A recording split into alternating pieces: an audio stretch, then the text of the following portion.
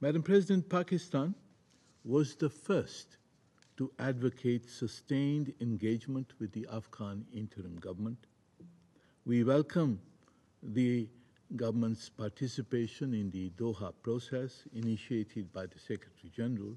However, it is clear that Afghanistan is nowhere near normalization 3 years after the Taliban assumed power. There will be no normalization until the fundamental issues that trouble Afghanistan are addressed: terrorism, human rights, political inclusion, illegal Afghan migration, and the problem of Afghan refugees.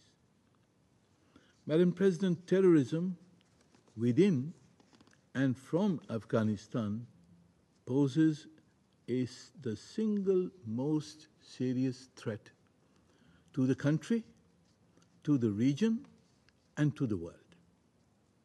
The 34th report of the monitoring team to the 1267 Al-Qaeda and Daesh Committee illustrates the disturbing dimensions of the terrorist threat from Afghanistan.